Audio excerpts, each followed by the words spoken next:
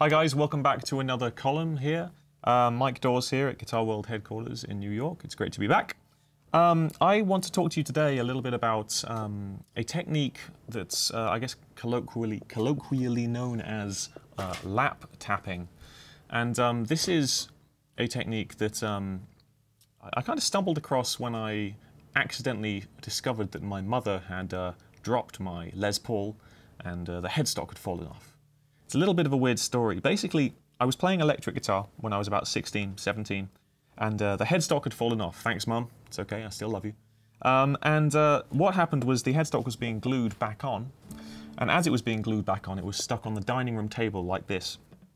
At the time, I was studying music from people like Pierre Bensusan in France, and I discovered dadgad tuning, which is a tuning that we've used a lot in these issues before. So I decided, as the guitar was here and it couldn't be moved and it was completely flat, I would tune the guitar to dadgad tuning. Okay? And what I discovered was that my perception of what a guitar is completely changed. Instead of seeing scale shapes and chord shapes and box shapes, I was looking at 6 pianos, all in a row. 6 chromatic lines, basically. And I discovered that I could get major and minor arpeggios just by tapping notes like this, without actually picking a tool, just hammering the root, the 5th, and the 3rd, or minor 3rd. And soon after this, I started creating pieces of music played in this style, where the left hand was playing the bass and the right hand was playing the lead lines, just like you would on a piano piece. In fact, I played keyboard at school, so maybe that's where that came from. And I do want to give a shout out to the wonderful Mr. Eric Mongrain, or if I pronounce this correctly, Eric Mongrain. I hope. I'm sorry, I'm not French. My girlfriend is French and she hates it whenever I try and speak French. He's a wonderful French-Canadian guitarist, a good friend of mine who is known for playing in this style. And after I figured this stuff out, I hit a few open mic nights, got turned onto his music, and he does some amazing stuff in this style. So if you're interested in learning more beyond this column about this style, do check out Eric Mongrain on YouTube. All right, let's get stuck in. Let me show you how this kind of thing works. All right, here we go. Okay, so the first thing I did when I was experimenting with this style is I figured out major and minor arpeggios, just like this. We're on the 5th fret right here. If I tap this bottom string, which again we're tuned to dadgad, I'm going to get this G note. That's going to be the root of our chord. If I tap the 5th above on the same fret, I get a nice power chord. And then if I hop over the D string here, so ignore the D string, go straight for the G string on fret 4. So 5, 5, 4, we have root, 5th, and 3rd, okay? Now, you'll notice that I'm using my thumb just here to sort of help with some leverage, help with the power.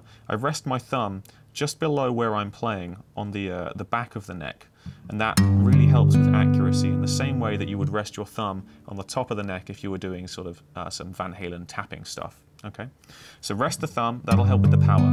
At first, your muscles will start to hurt a little bit, but you will get used to it, and it does help to have a very low action for this, of course, especially for this next chord, because if I'm going to flatten the 3rd to make a minor chord, okay, so moving the G string note down to the 3rd fret, I'm going to need to use my pinky. So that's tapping on an acoustic guitar with your pinky. It's not the easiest thing in the world, but you will get used to it, okay?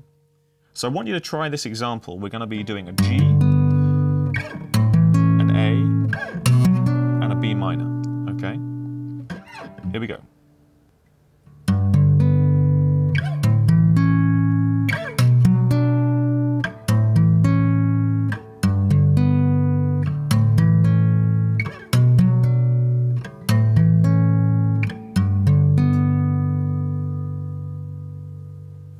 Okay, so a nice little 3-chord sequence there, using 2 major chords and 1 minor chord.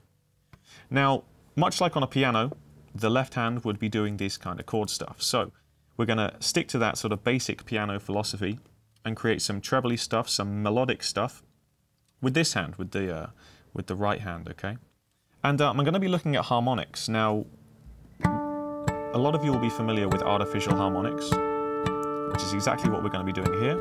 I'm using my 1st finger to touch the 12th fret, and my 2nd finger is picking the harmonic, okay? For some of you, this will be a new technique. Just stick at it. You'll get used to it very quickly. Okay, so once you've practiced that and you've got the strength built up in your left hand, we're going to add in some harmonics with this hand. Much like on a piano, the left hand would handle the bass and the right hand would handle the melody. So that's what we're going to do now with some harmonics. We're going to pick some natural harmonics to begin with on the 12th fret, and that's done with this one-handed technique that will be familiar to some of you, but unfamiliar to others. We're going to place our first finger over the harmonic point on any of the strings, this example being the D string, and our second finger, nail, is going to pick the string. Okay, so you can pick any of these natural harmonics with one hand. Now, another style of attacking harmonics in this lap style, this sort of horizontal guitar style, I picked up from experimenting a little bit and chopping the guitar, just like this. Okay, you can actually strike with this sort of Buzz Lightyear karate chop action to get a very, very trebly, high attack kind of harmonic effect, okay?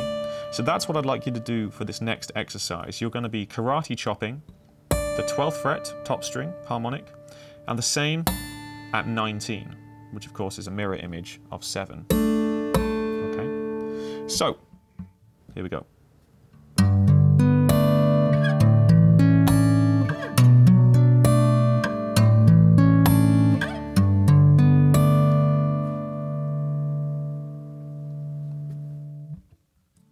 Okay, once you're comfortable with that, we're going to play this pattern based around the G chord, hammering onto the strings and pulling off the A string and D string, okay? Practice that until you're comfortable with it. Then we're going to add in some harmonics and create a nice little melody.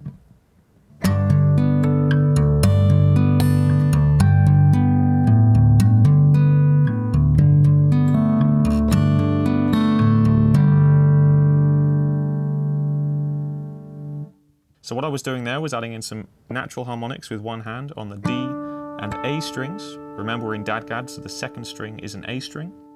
I was doing the little karate chops on 12 and 19. Then another natural harmonic. This one's over the fretboard, okay, on 24 on the G string. And then I was concluding the melody by jumping in and tapping this note here, okay, on the D string. Then I was repeating the same melody, but instead of harmonics, I was picking the open strings. Because even though we're flat, we can still pick the guitar as we would normally, but we can do it over any part of the guitar surface, okay? So combining all of these ideas gives you a lot of tools to write music in this style. And that's what we're going to look at right now. I'm going to show you a little musical exercise combining all of these techniques that hopefully you'll be able to learn, play, and enjoy. So here we go. 2, 3, 4.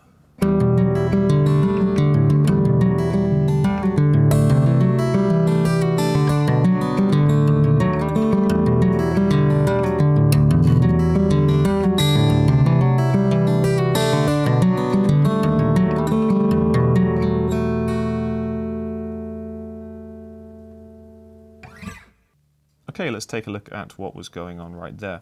So, I start by hammering this sort of E minor 11 style shape, but I'm also picking the G string to begin, okay? So I'm hammering the 2nd fret notes with the left hand, picking the G string at the same time as that first note, and then tapping that F sharp, okay? Then the left hand is coming over to help with the melody, okay? You don't just have to play bass and melody in the 2 different hands, you can combine. Filling the space there with another picked G string, and then pulling off that F sharp before pulling off that top string note, and maybe even getting the A string as a little ghost note as well.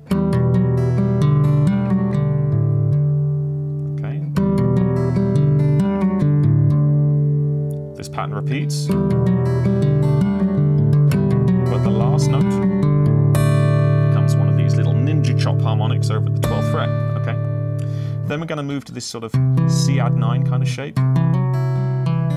Same pattern as before, except some of the frets change. Instead of hammering 2-2, we're hammering 3-2 on the A string and D string. And the little run at the end is 5-4-0, and then 5 again, this time on the A string, okay?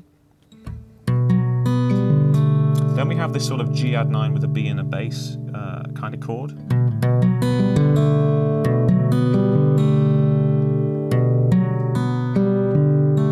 Pretty self-explanatory there, if you can see that okay. And then we finish with this very spooky sort of E flat with the tritone in there as well.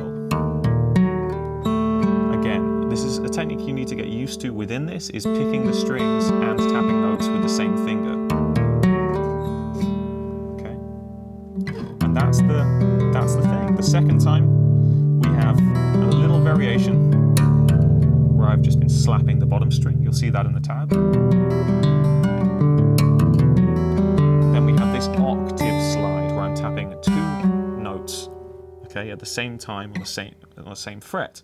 Now this is something about an open guitar tuning that's very, very handy, is that as opposed to Van Halen style tapping when you're tapping horizontally all over the guitar neck, you can do octaves and fifths. I think we've talked about this in a previous column as well. So here I have 2 octaves on the D strings, sliding down to fret 4 from fret 5 and pulling off, okay?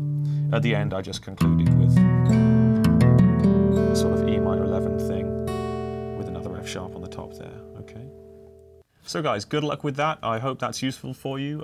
Please do check it out. I mean, this really helped me with the sort of changing my approach to how I perceive the guitar, you know, looking at it as 6 lines rather than box shapes. I think that's as much of a valuable lesson from this. So, I will sign off now. It's been a pleasure to see you again, and